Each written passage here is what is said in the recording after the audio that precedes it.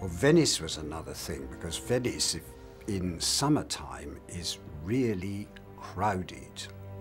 And I'd said going into this film, I don't want to go near Venice in the tourist season. Guess what? We shot there in August. We got control of the Grand Canal from like 7 a.m. to 1 p.m. on one day.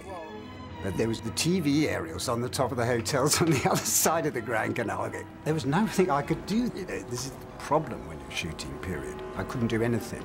Dougie said, it's all right, you won't see them. I thought, God, thank God for that. But we did it, and we managed.